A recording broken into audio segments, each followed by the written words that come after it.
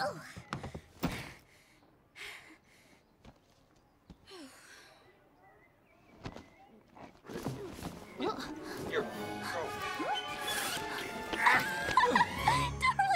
Well, you didn't think I'd let you get civilized without me, did you? You can't be here? Yes, it's a miracle I survived the baggage hold. You should know your bags are not handled with care.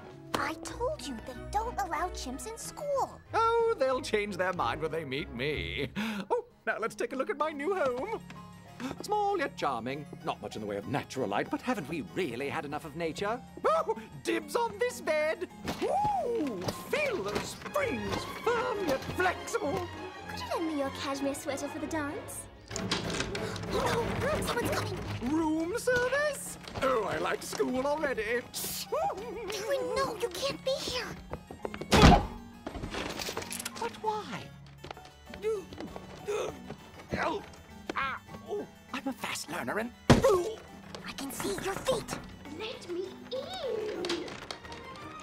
Or are you still quibbling about that 2% difference in our DNA?